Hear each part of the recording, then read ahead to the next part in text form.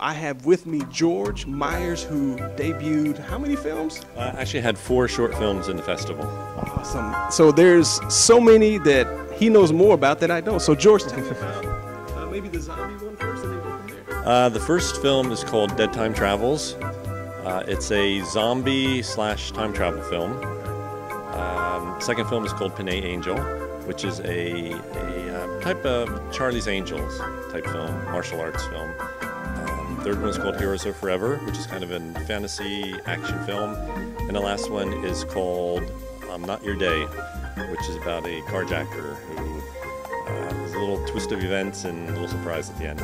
Awesome. So I got to see Panay Girl, right? Angel. Panay Angel, I'm sorry. That had some great shots.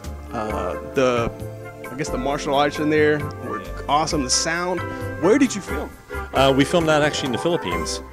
Friends of mine in the Philippines. My all cast and crew for that one was in the Philippines. So we filmed that there, and yeah, had a great cast, a great crew for that one. How long did it take to do that one? Believe it or not, we shot that in about 8 hours. Wow. 8 or 9 hours, yeah.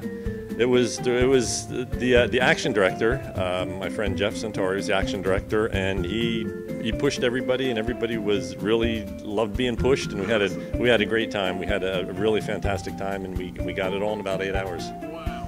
So tell me what the next film festival or maybe the next project you're working on. Actually, I have 3 film festivals coming up. The end of this month is the Sunny Side Up Film Festival in Ardmore, Oklahoma. Then next month in April is the Clean Shorts Film Festival in Choctaw, Oklahoma. And at the end of April is the Bare Bones Film Festival. And that one is also in Oklahoma. So I have 3 festivals coming up and really looking forward to them all.